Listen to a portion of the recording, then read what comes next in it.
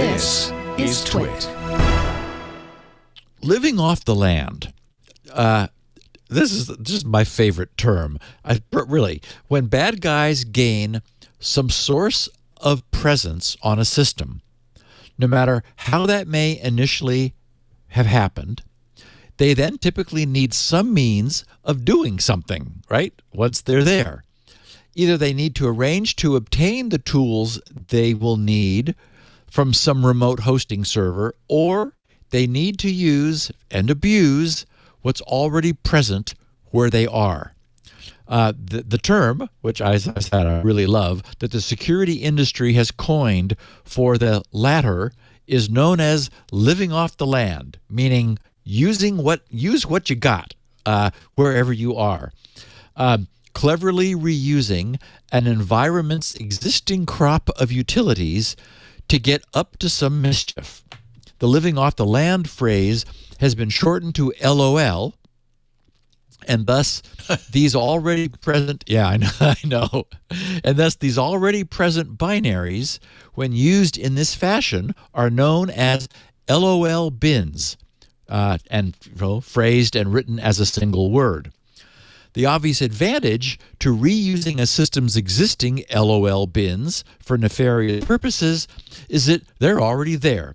They're trusted by the system, they probably have the rights that they need, and they're approved for use by whatever anti-malware might be watching over the environment, trying to see what mischief is going on. So, going out and grabbing something remotely incurs the risk of tripping an alarm when something new is pulled across the environment's network. And in tightly locked down environments, application whitelisting might prevent an OS from running code that hasn't been signed with a valid digital certificate. In such environments, LOL bins that have already been approved for use are often able to, for example, open and run untrusted and unsigned utilities. They're trusted, so the presumption is anybody using them is trusted, and so they should have greater rights. I recently encountered an analysis assembled by the security firm Uptycs, which is spelled UPTYCS, Uptycs, of the most commonly used LOL bins, actually the top 5, which they have seen employed to further subvert each of the top 5 for Windows, top 5 for Linux, and the top 5 for Mac OS. In Windows, the well-known regserver32.exe and the rundll32.exe utilities recently experienced spiking levels of abuse, with both being used extensively by the Qbot and the iced ID backdoor malware over the course of the last year. Similarly, bizarre as it might seem, the Loci and Agent Tesla spyware samples have been caught exploiting a vulnerability in Microsoft's equation editor, EQNEDT32.exe. And of course, the more power Microsoft has added to Powershell over time, the more ways bad guys are finding to abuse it. So, Uptycs' top 5 LOL bins for for Windows, in order of descending popularity, are number 1, top, is PowerShell. Because, boy, if you get a hold of that, you can do a lot of damage. Then we have mshta, regserver32, WMIC, and that equation editor. Of course, so now we have PowerShell being a nearly perfect tool for adversaries looking to compromise a system. It provides them with access to various Windows features, which can be abused for downloading payloads, disabling Microsoft Defender and firewalls, executing fileless malware out of RAM, and so on. So, yeah, you really want to keep PowerShell out of the bad guy's hands if possible. mshta is the Windows utility that executes Microsoft's HTML applications with the file extension, .hta, or JavaScript and VBScript files. Adversaries are able to leverage mshta.exe for proxy execution, that is, execution on their behalf, of malicious .hta files, JavaScript, and VBScript. The infamous TrickBot malware, which we'll be hearing a lot about this hour, often used as a first stage loader for ransomware and other payloads, has been leveraging mshta for the past year. So it is in active exploitation. Reg Server 32 is in third place, a Windows built-in utility. Anyone who's done like serious work with Windows has probably been asked to use Reg Server 32 to register a DLL with the system that then makes it available globally for other things to use. Anyway, it's a built-in utility that can be used to register and unregister service DLLs. Adversaries are able to abuse it to download scripts hosted on remote servers and execute it in memory.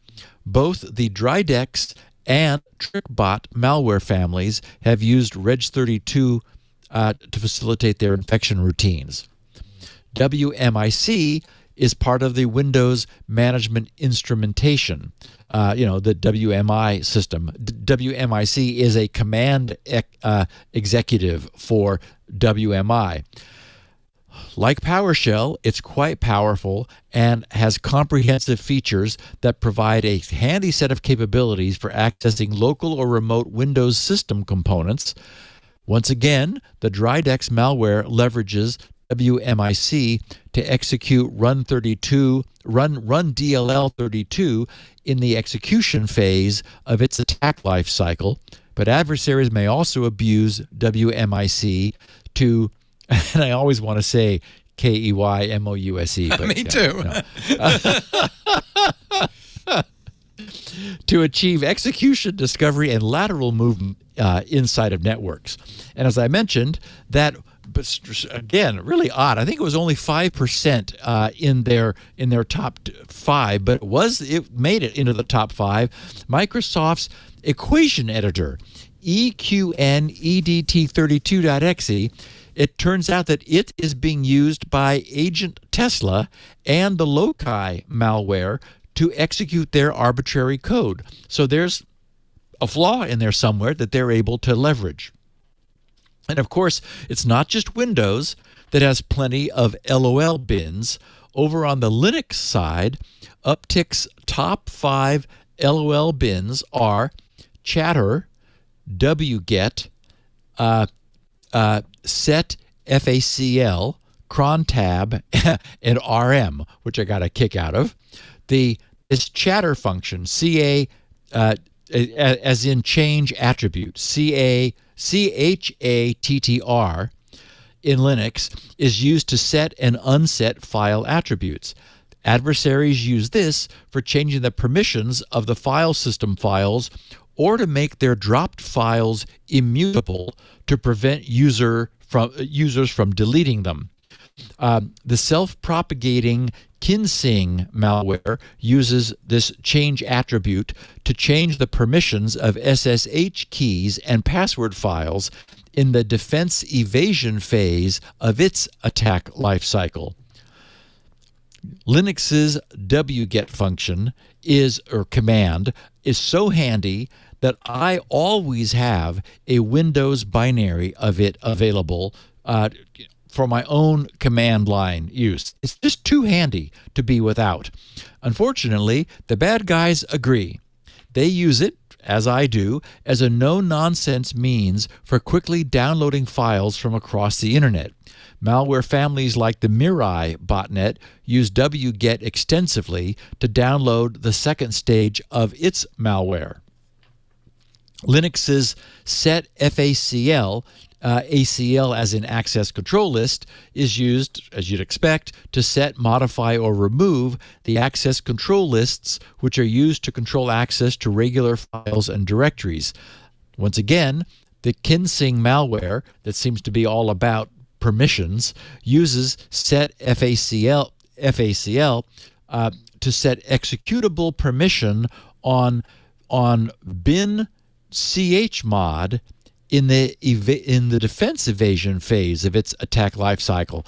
And I'm wondering, I didn't dig into it any deeper, but chmod certainly already has its executable bit set because it's a command. So maybe the normal chmod, the real one, resides in a different executable directory, not underneath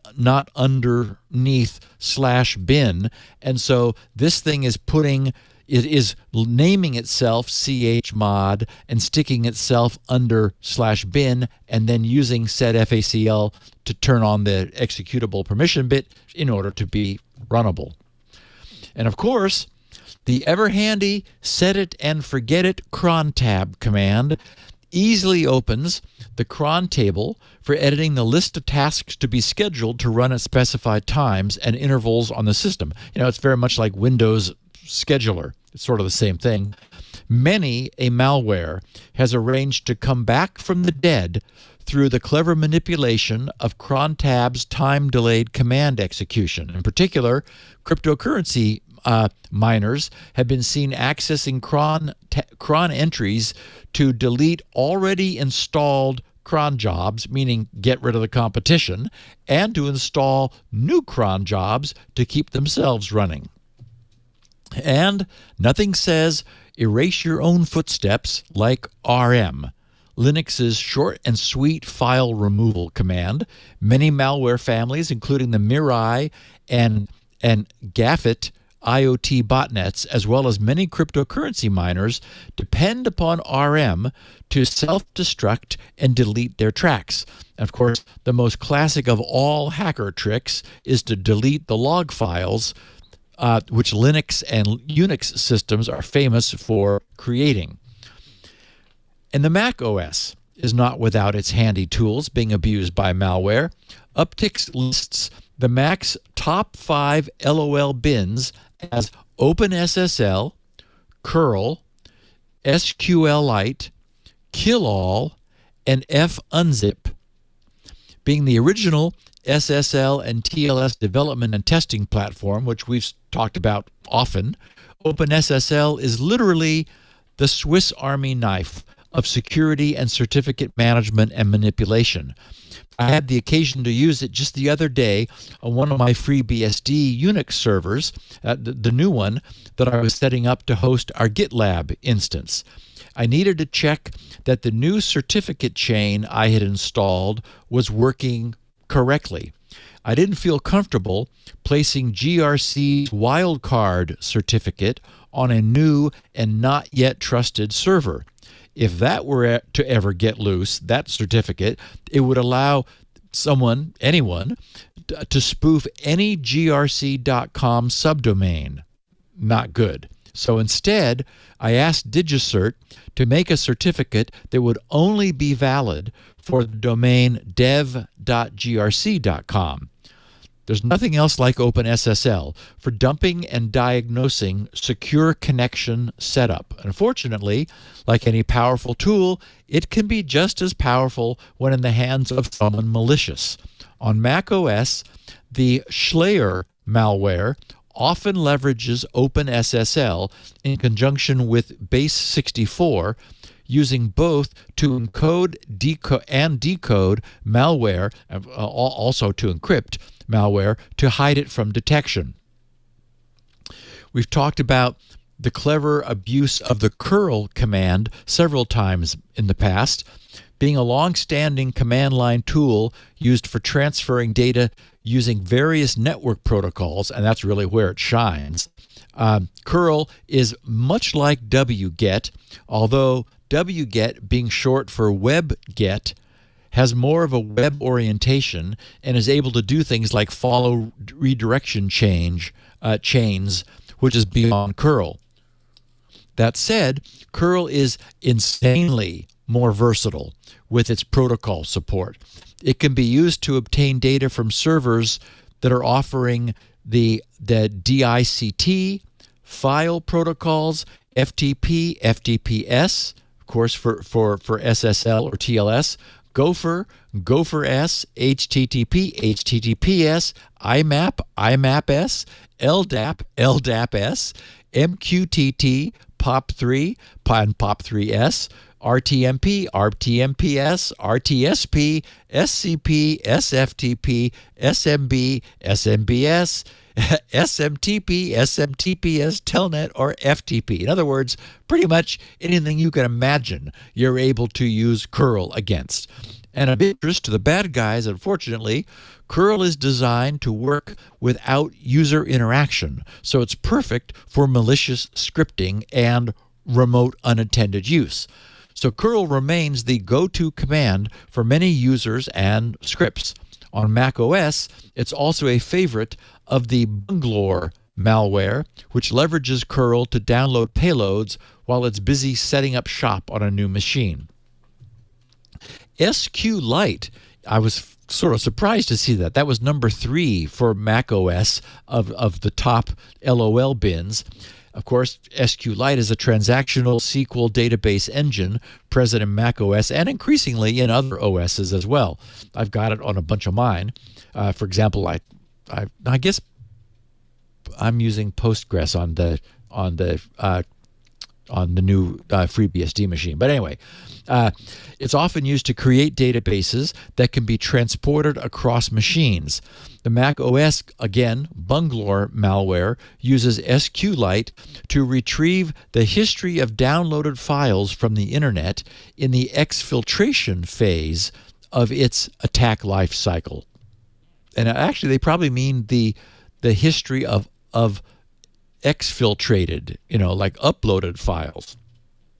Fourth on the list for Mac OS is Killall, a handy utility also found on many Unix and Unix-like systems.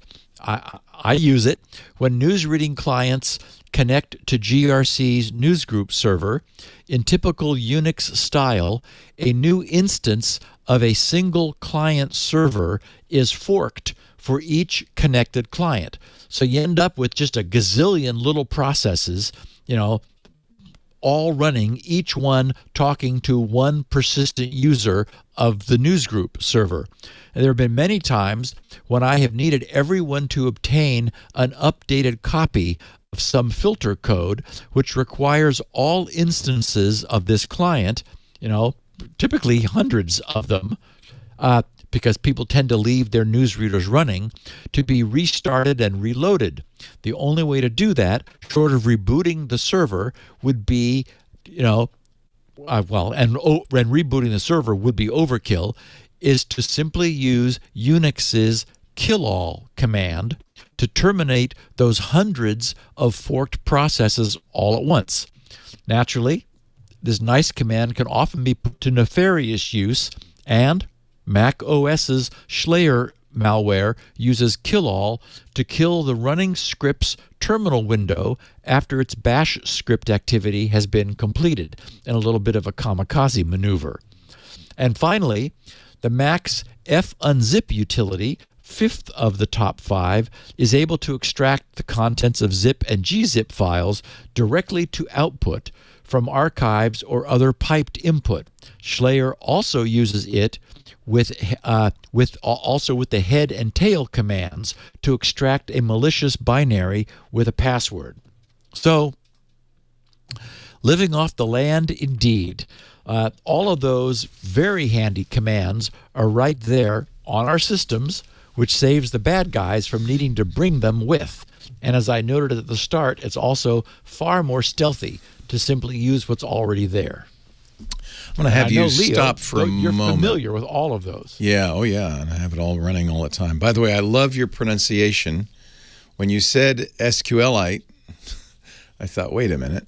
Because I've always said Sqlite, but then I found an interview with the creator of it, and he says it's pronounced like the mineral, Sqlite.